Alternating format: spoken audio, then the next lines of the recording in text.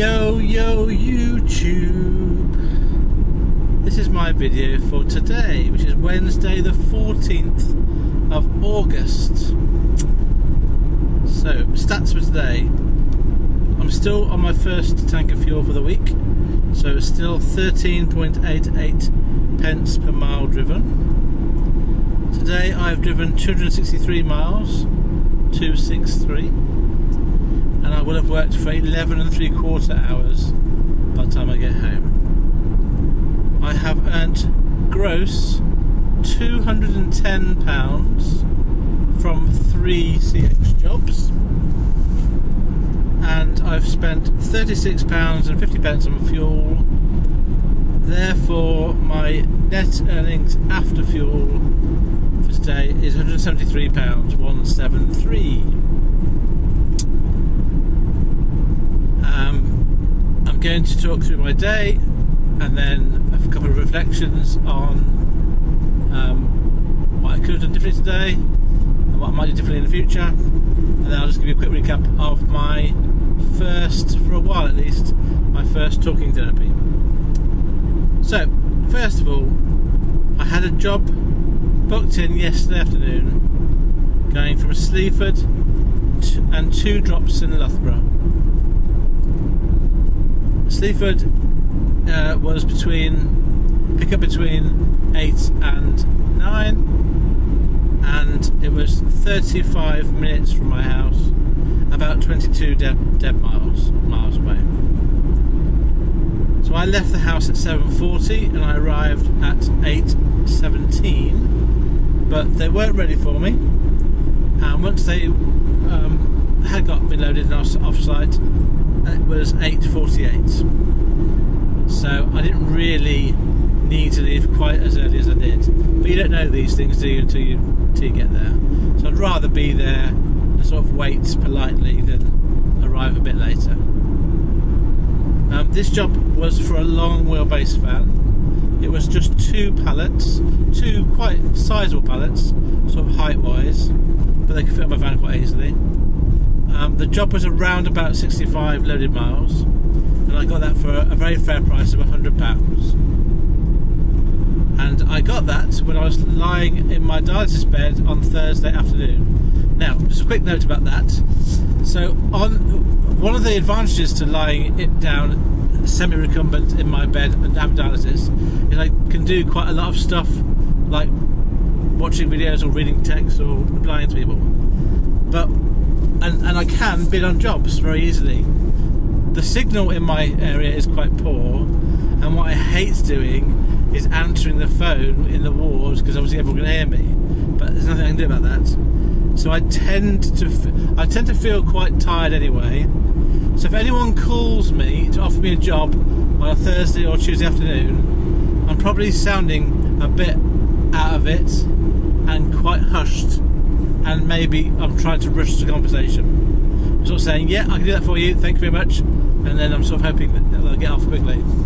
So slightly different style of answering the phone than usual. And that was the case when I answered it to this particular shipper, who is someone who I've worked with before and I like. So I took this load to Loughborough. I didn't worry about the order they were loaded on because both postcodes were LE12, but in the end one was sort of 25 minutes away from the other, and I could have chosen to do it the other way around, but actually I'm quite happy the way I did it, because I'll tell you why now. So I ended up going to Loughborough first, and then the other one was sort of about 12 miles or so north of Loughborough, and almost midway between Loughborough and Nottingham. So when I offloaded my second pallet, although, oh yes, I will tell you about that actually. The first one was fine. It was just going to a distributor, and a normal goods in. They took off the load as they always do with a forklift. But the second one was going to, I don't know what it was. I can't really I'm not going to name them, but it was sort of a, how can I describe it? A massive site where there was aggregate stuff being moved around. It's almost like it was a mine or a mining kind of operation. And the bit I was taking to was to the mine. There was a company that had a mine in the name, but there was other parts of the company that weren't to do with this particular place. Anyway, when I first went into security gate and explained where I was going, I'm going to tell you this story because I found it really weird. And if you're a driver, and you might have experienced this yourself. Now, in the main, I'm going to say that most security guards I come across are great. They're helpful and they're diligent, and they I know it's a boring job, but when you come along, they've got something to do. On this occasion, I pulled up to the stop sign in front of the gates, opened my passenger side window, and then the security guard was in his window, and I said, "Do you want me to come in, or do you want me to stay in the van?" And he said, "Stay in your van now." And in a bit of a chippy way, but I thought, maybe I was wrong. And then I was explaining where I was going. I read out, and he asked me to read out to him what was on the paperwork. So I read out what was on there, and he was asking me questions like, who is it for? And so I read out, well, this is the name I've got. And he sort of said, I think you might need to go over here. He directed me that way. And I said, right, okay, should I just show you the paperwork? And he said, no, don't get out of your van. And that's a bit I thought was strange, because I could have just showed him it. Because in the end, there was a bit in brackets that I thought was the name of a person, but actually was the name of the company. And when I said, oh, there's another bit here, this name, he instantly knew where I was supposed to send me. So if he just allowed me to show me the paperwork, rather than be asking me verbal questions about it, because it wasn't really, it was like a place, TA, another place, in brackets, another place, another name. So there's three sort of separate names. And I was obviously on the site was correct, because I see the sign on the site. But the second name, I didn't know where that was. So anyway, I thought that if you just looked at the paper, you'd have gone, oh yeah, I know what that is, and just been easy. But he just wanted to be a bit weird about it. It's not like we're in COVID or anything. There's nothing should get me out of my van. There's no one behind me. I could have moved my van back if he wanted me to. And yeah, that's the other thing. He said, move your van forward. Look, because I couldn't. He was pointing out. So when he said where to go, he was pointing out a building, and he was saying, "Can you see that grey building over there?" But doing it in a very sarcastic tone. And he said, "Can you see the blue door?" And I couldn't see it. But he said to me, "Move forward, and then you'll be able to see it." So I drove forward a metre. Oh yeah, there's the blue door. I can see it. And then he said, "Now come back to me." Oh, come on, mate. This is just getting ridiculous now. So I had to reverse up a metre so that we could see each other again. But I could hear him perfectly well. And so he let me in then. It was pointless. I think he just wanted a bit of a power trip. Anyway, got in, got to the place that I was directed to go to eventually. But then the guy that I met, which was in a porter cabin, he explained that I had to get my van the other side of a metal gate separated where he was from the office, which meant going back out of the site, around the outside, over a bridge, under a railway bridge, and then back in to another entrance. So I did that. Now I could see from where I'd started off where I was aiming to get to, and I could see the building. And I made a really silly error here. When I came in the second security gate, the guy, because I was in a van and there's lots of lorries, the lorries were being weighed. Because I was in a van, I needed to stop. But he just said to me, "Do you know where you're going?" And I said confidently yes, thinking I can see where the building is. That's where I'm heading to. And I got on site, and then I realised no, I didn't know where I was going at all. And I wish I hadn't said yes. I wish I'd just said no, please help me. Anyway, eventually I found the building, but it took me quite a long time. And then eventually I got someone to help me unload. Eventually I was unloaded, but it took me quite a long time to do that. So what time? I wrote it down. So I was finished with that second load and off-site by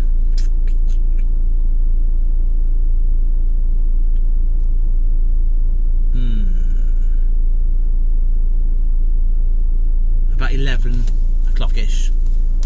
So I drove off the site and parked up at a nearby lay-by and had a look for some other jobs. And I got a job come up not long after. It was about 11:30. It wasn't a massive wait, and it was going from Loughborough. Oh yeah, so where I was right between Loughborough and Derby and Nottingham. So it was really quite good to have access to the other jobs from Nottingham, and most of the jobs to be out were from Nottingham. But I did in the end get one from Loughborough going to Warsaw, and I was 20 minutes away, 7 miles from the pickup. It was a short wheelbase van job, and I bid £50 for 50 miles loaded.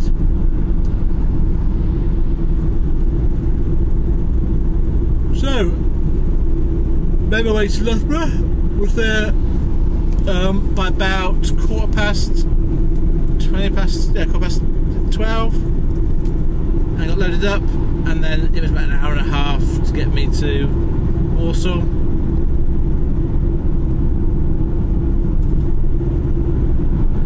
And I arrived at my drop-off point at 2 o'clock.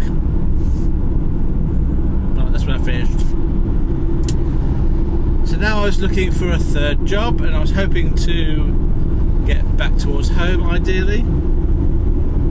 And I was quite hungry, so I went and got some food, and I ended up parking up. I ended up being at Wolverhampton. I ended up being right next to the Molyneux Stadium. I've never been there before, but it was quite impressive, and again, quite an impressive sight to behold. So there's like an Asda car park there, and I parked there for a bit, and then by 3 o'clock, about an hour. So it took me about an hour. I got my third, and in the end, as it was, last job, and that was collected from Oldbury and going to Derby, which is really in the right direction for me to start going home. It said on the notes it was a 3 o'clock pickup, and I'd bid on this sort of about half an hour before 3 o'clock, and then it had gone off the system. And then I got a call out of the blue, and then I was off for the job at 1 minute past 3. So I don't know if somebody let them down, or if what happened, whether they accepted another bid. But my bid was £60 for a long wheelbase van job going 52 loaded miles. So I did say to the lady who gave me the job, I'm going to be 30 minutes, and she was fine with that.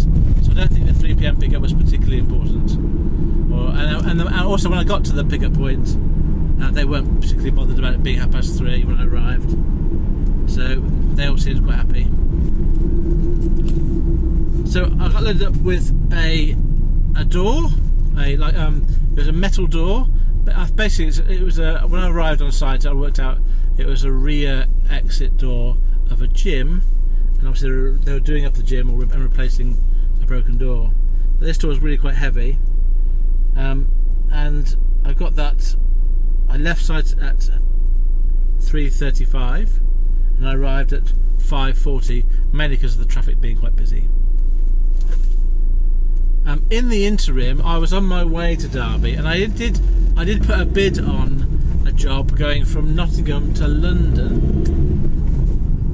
for tonight, and I sort of put on what amount of money that I'd prepared to do it for, but I didn't really want to do it because it was quite a long day. But then I didn't really want to not do it either because of the money. So I was really torn, and I got a call about it. And so I said to the guy, I'm on my way to Derby now to offload. I'll be finished there about 6:15, and then I'll be over to Derby, Nottingham, sorry, in time for your pickup at 6:30. It was 6:30 pickup, and it was about 2.5 hours to get to London from there. And he said, oh, as you've still got goods on board, let's leave it for now, and if it's still available when you've offloaded, give us a call back. So I thought, fair enough, and in a way I was kind of happy I didn't get that job. So I'll say it again, I was really happy because of the time, and I'm a bit tired, but I was unhappy because of the money. So there's always that push and pull with this sort of job, is doing one more job for that bit more money, but then it makes your day longer or gets you in the wrong area. And at the moment, I'm sort of focusing a bit more on getting home every night, and I'm not really making the most of the time. So I've got two things that I'm going to perhaps do differently. I've made basically £210 a day, and if I'd made £300 a day, no matter what Dead Miles would have done, it would have been a good day. So I can do that. If I'd done that job to London, I'd have made an extra £125. So that would have been a total of £335, and I would have got home about 11:30. So that was basically the decision I had to make. And would I do a day with £335 take off fuel for that long a day? And I probably would, but I didn't today, did I? So my point is, I probably need to do a few more of those jobs at the end of the day, which are going to make the day long, but will really raking the money. And I'm kind of avoiding it at the moment, but I probably need to do at least one of those a week. So that's the first thing I'm going to think about doing. I need to be more prepped with food for the day, and I need to perhaps be a bit more strategic about where I go and when I get to places. But to be fair though, strategy is a bit of a non-starter at the moment because it's so quiet. So it is August. I'm guessing it's quiet because of the school holidays. It definitely feels quieter than it has been at other points in the year, and it definitely feels like also the CX is really low rates at the moment. So even if you get jobs, you're getting them at quite low rates at the moment. So there's all kind of, it's like a perfect storm really of low rates, low number of jobs, and then me working part-time. Anyway, the other thing I was thinking about was a job for the morning. So I did bid on a job from Grantham to Boston in the morning. I didn't get it in the end, and I put on £60 for it. It was about 33 miles. I think it was a long wheelbase job. Yeah, it was a long wheelbase job. So that actually would have been a nice little bit of money before I did my dialysis. And I think I need to perhaps do that. If I do that a couple of times, I can't do it a couple of times. If I do that, yeah, maybe I do it on Saturday morning, possibly. So if I do it a couple of times a week, that might just add that little bit more that makes the week work out for me.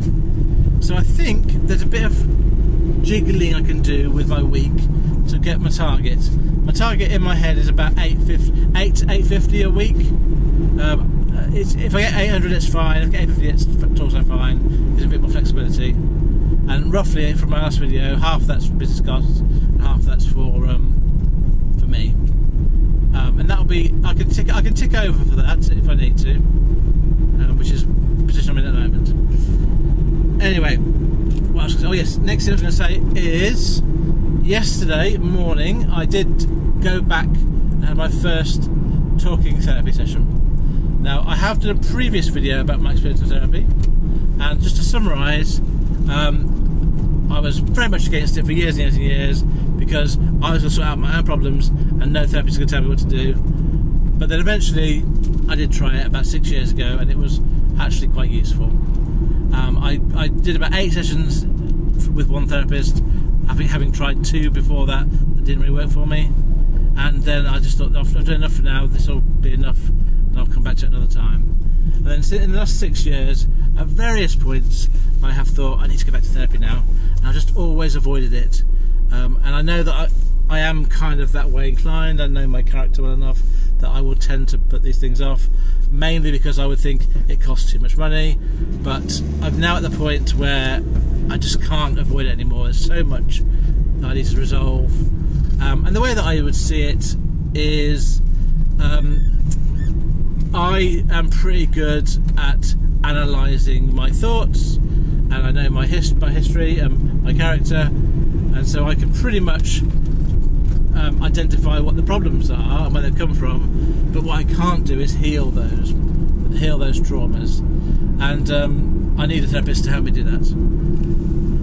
So I did eventually, after a lot of prevarication, book in a therapist appointment yesterday for the first time in about 6 years, and I'm just going to say it's a male therapist. We've not had that before. I think it's going to work for me. He feels like he's the right balance of talking and listening, and in the end, we went over time, and we did a double session for the first one in the end, because there was just so much that I was sort of going through.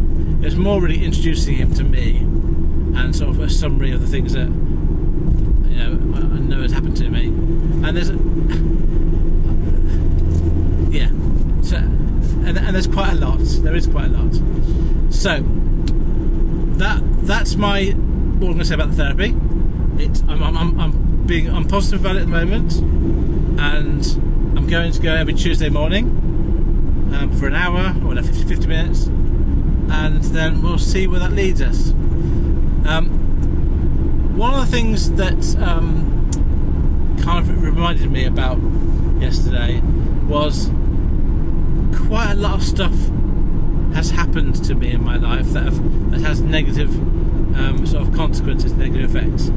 But I don't think I'm unique. I think all people have a lot of negative things that happened to them, and whether you choose to ignore them or engage with them is up to you and your character.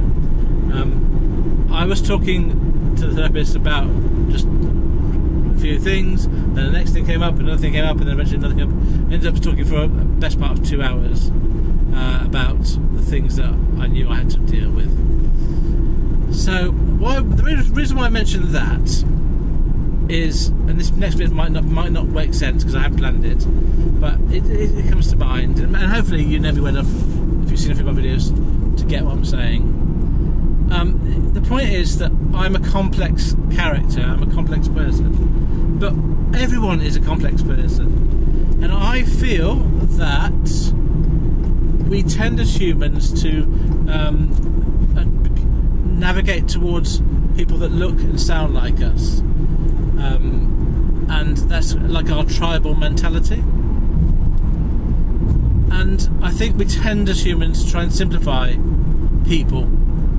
So YouTube is a good example of this. YouTube gives me some stats about who views me. Basically it gives me 3 stats: how people define their gender, male or female, what their age is in various groupings, like, I don't know, it'd be like 50 to 60, 25 to 40, 50. I don't know what they are, but it's sort of groupings. So you know there's groupings. And then finally it says where they're based in the world. And obviously most people who view my channel are over 50, male, and living in England. Now, the point I want to make is, as humans, if we're not careful, we tend to just clump all 50-year-old men who live in England as being the same. But every single audience member that watches or listens to my channel will have his or her own experiences, own personality, own physical and mental health, own history, and that makes us all completely unique. So trying to kind of, and the reason I mention this is, what I notice on social media is people assume stuff about other people because of their gender or their age or their work, and I just think that's a really poor way of looking at people. People are just fascinatingly different. And the other thing on this note is, let's say I've got my best friend, and I've got someone in mind who's my best friend, and we agree on most things because I think we have a similar outlook on life. But if we didn't agree on, let's say we had a discussion about 10 things, like, let's say they supported, I don't know, a different football club to me. I mean, I'm not not going to suddenly dismiss them because we have one thing not in common anymore. It just makes them, a bit different to me. And let's say they're not married, and I am married. Then we still agree on a lot of stuff, but they've got a different perspective on life. So I don't need to agree with everything everyone else says to feel that other people have value and are deserving of mutual respect and are deserving of being treated kindly and listened to. But what I perceive with social media is it's an us or them situation. If you don't agree with me on this point and this point and this point, then we can't be together. We can't be friends. We can't be civil with each other. And I think that's what I see social media does, how that does harm to people. Now I hope I've explained that, because it makes sense in my head what I'm saying, but it might not make sense to you if you don't think about things this way. So I think I'll leave it there, and I'll move on to what I'm doing next. So tomorrow, I've not got a job in the morning yet. I'm going to look for a small job in the morning, £50-60 job, which will just make this week a bit better. And I've got dialysis tomorrow, and I will respond to Sean's second comment, which was really good, tomorrow when I'm sitting in my dialysis chair. And I shall then be back at work on Friday, although I do have a hospital appointment on Friday in the middle of the day, so it's going to make that really awkward. So that's that. Then I'll probably try and get a job booked in for Saturday morning if I can, locally, if that's possible, just to make a bit more money. Anyway, on the money side, it's all a bit up in the air still, and I'm just sort of trying to navigate a way through that works for me. And so far I've not found quite the right pattern that works, but I'm going to keep persevering. Finally, I think, I thought about this today, I was thinking, if I was a pessimist, I would be giving up so easily. But I'm just not. I'm just more of a naturally optimistic person. So I tend to think, well, let's just try this then. If that hasn't worked, let's try this. But I reckon a pessimist might go, well, that hasn't worked, I'm not going to do anything else. So I know that might be unfair, but I get a sense that having resilience helps if you're optimistic, and giving up is easier if you're pessimistic. If you have a view on that, feel free to share it with me. But remember, don't tell me what to do, because I'm a stubborn old goat and I won't take it. Unless, of course, you're a kind, caring individual that is looking out for my best interests, in which case I might listen to you. Depends if I agree or not. It's complex, isn't it? It's a complex situation, isn't it? Us and me and you. We have this toing and froing situation. Anyway, I'm going to stop there. Thank you for listening to my video. I hope that you are being successful, however you choose to define that word for yourselves. And I shall speak to you Friday. Farewell, friends.